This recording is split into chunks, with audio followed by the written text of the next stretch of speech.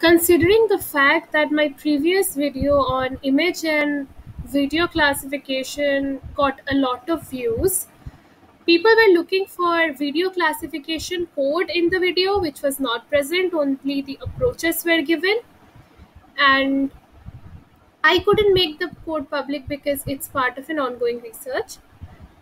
But I can go through some resources that were useful to me while I was working on video classification. So the first one is UCF 101 dataset. So the first thing that we need when we need to classify or approach a particular problem is a good dataset. And UCF 101 is an action recognition dataset, which is a set of realistic action videos. So my aim was self-stimulatory behaviors analysis from video. UCF 101 is a dataset of realistic action videos which were collected from YouTube, having 101 action categories, which is an extension of UCF 50, which has 50 action categories. So there are total 13,320 videos in the five main categories, that is human object detection, interaction, body motion only, human interaction, playing musical instruments, and sports. If you were looking to identify behaviors like only for sports, you could use a subset of this dataset to train your model. Then you could use it for classification.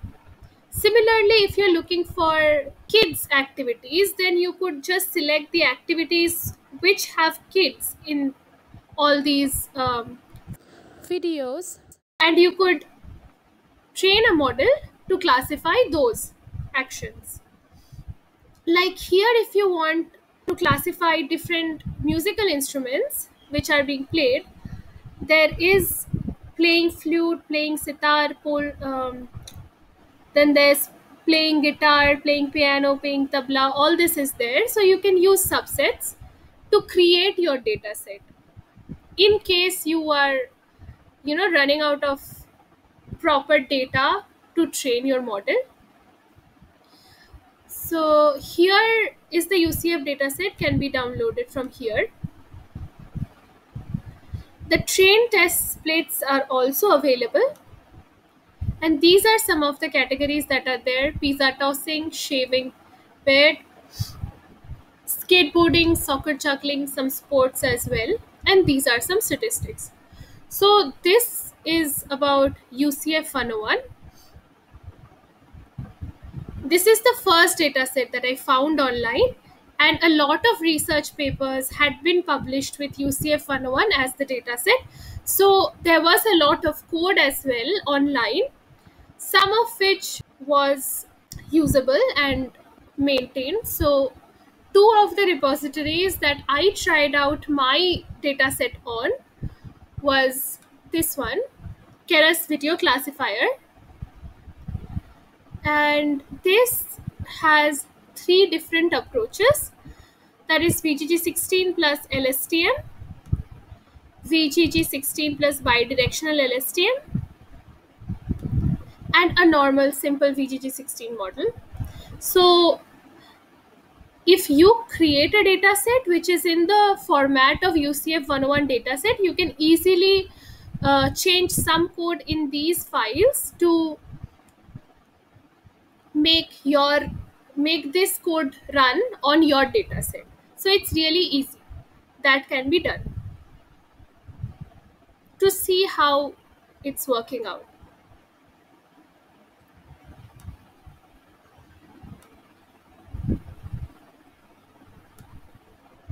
It has the utility functions to handle the UCF 101 dataset here in this folder.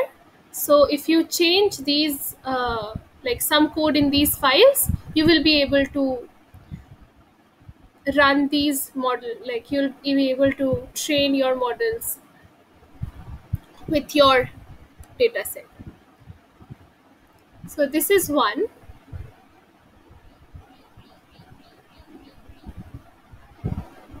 You also know where you need to keep the data set. All the locations are given. Okay, so the next one that I looked at was this repository on GitHub, T-Capel Action Recognition. So this uses fast AI, and it has these approaches: a basic ResNet 34 encoder with a simple attention layer over the frames, a convolutional LSTM, and a transformer. So I tried out my dataset with this code, and it was working pretty well.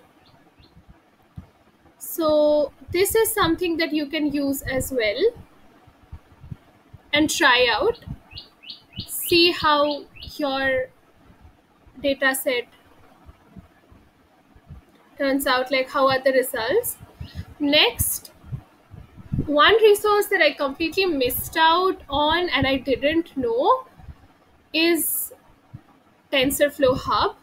Coming to tfhub.dev first, let's just look at the home page. Yeah, so here are some popular models that you will see. There are a lot of models available with the data set that it has been trained on, for text pre-processing, for image classification, for object detection. Click on view more, and here you can select your problem domain. Here there's a lot of like domains you can select from for text, image, and video. For video we have only the classification, so click on it and you will see these models, and you can also click on it to see which of the ones are fine tunable on your data set. Like the pre-trained model can be fine tuned with your data set, so you can click on one of these and all the usage, like how you need to use the model, the pre-trained model, is given here as code snippets, which makes it really easy for anyone to try out video classification. And if you want to check out how the model was trained, you can check out this repository. The links are all given here, and you can also check out the collection of different models that are available.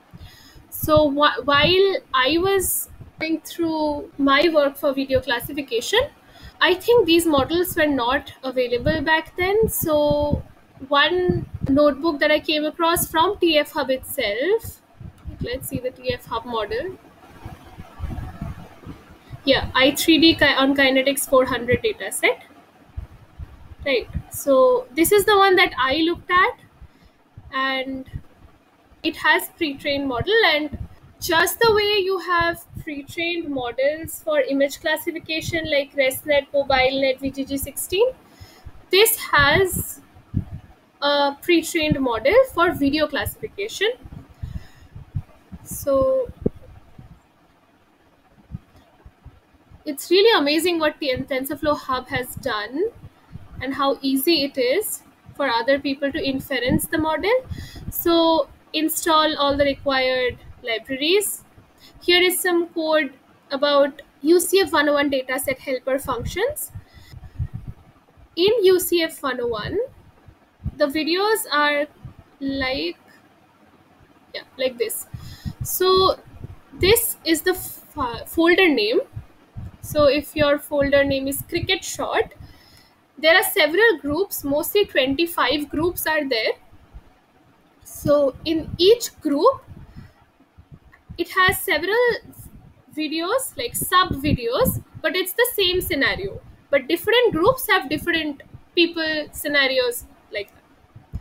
So that's how you can create your own data set too in the format of UCF 101 by creating a folder, then creating groups and like name the videos accordingly.